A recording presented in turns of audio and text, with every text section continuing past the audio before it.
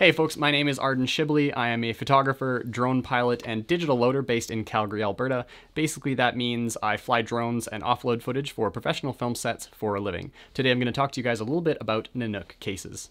In total, we have 6 Nanuk cases. This 908 holds some hard drive enclosures. A 915 here holds some monitors, their batteries, and drone lenses.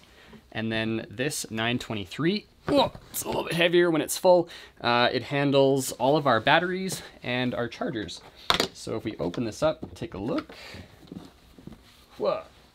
So we got batteries across the top. If they are showing their connectors, they are dead, and if they are not, they are full. We have chargers down here on the left-hand side, some lenses, and the charging hubs that allow us to charge these batteries. So this holds 1, 2, 3, 4, 5. If I wanted to, I could take out some foam and hold up to 12, basically, because they're in pairs, 12 DJI TB50 batteries for the Inspire 2.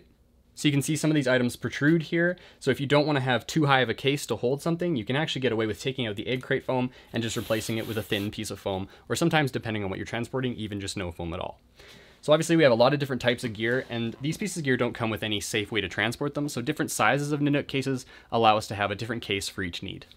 I'm reminded of my favorite Nanuk feature every time I have to open a case that doesn't have power claw latches. Trying to do this when you work in Canada and your fingers are cold, that just hurts. It just sucks.